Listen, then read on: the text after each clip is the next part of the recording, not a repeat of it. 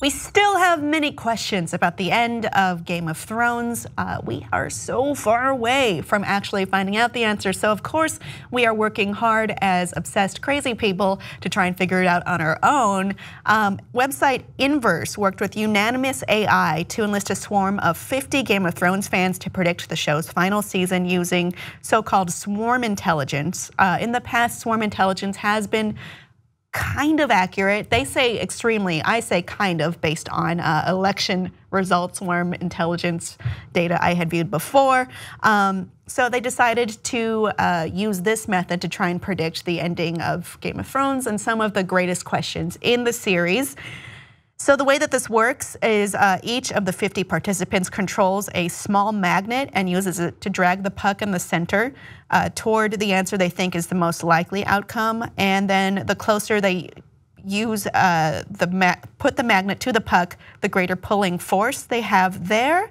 So it would be like a strong to medium to low of confidence in the answer itself.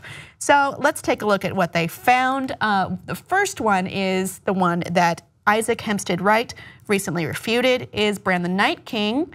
And they found here no with low confidence. Who is Azor Ahai, the prince who was promised? Any of the characters we know? They think it's someone else. And lastly, is Cersei really pregnant? Yes, yes, no, no, high confidence, low confidence. They think she's pregnant with low confidence and high voice. But I am a little bit dubious about the idea of using swarm AI to predict, because we only need to go off of a few people who would be able to predict, which would be George R.R. Martin and the two Davids who are running Game of Thrones, the show.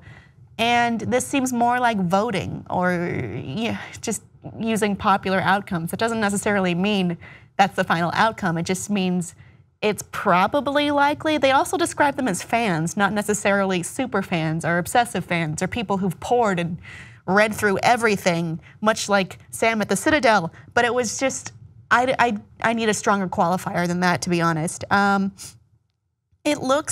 It's interesting to think about, but when you think about the methodology or where we're getting the data from, it makes less and less sense to me, though you may have very high confidence in AI swarm predictions. Audience, what do you think? Do you think they were right, and why? Please let us know below, and please like and subscribe for more.